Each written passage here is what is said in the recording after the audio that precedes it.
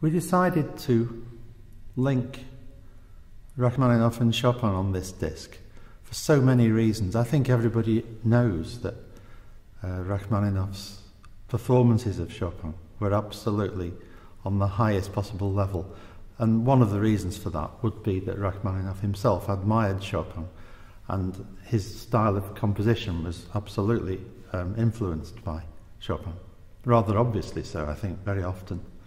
So what we decided to do was link two of the most famous and widely played works of Chopin, the two sonatas numbers 2 and 3, with the Rachmaninoff variations on a theme of Chopin.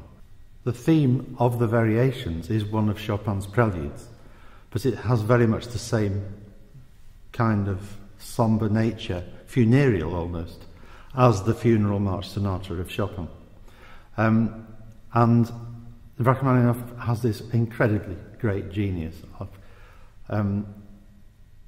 building a set of variations to the most fantastic finale out of this very sombre basic sound world and basic mood, which it continues in for quite some time.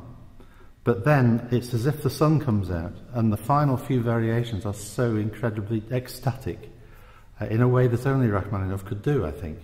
And the finale, with one final touch, the finale is actually a polonaise with the obvious relationship with Chopin, having already done a kind of homage to Chopin by having a variation in waltz form. And the whole thing just comes together in such a wonderful way, and I cannot for the life of me imagine why the Chopin variations of Rachmaninoff are not better known and more frequently played, because his solo music generally is rather often played. But this one has been suffering from neglect really ever since he wrote it, I think.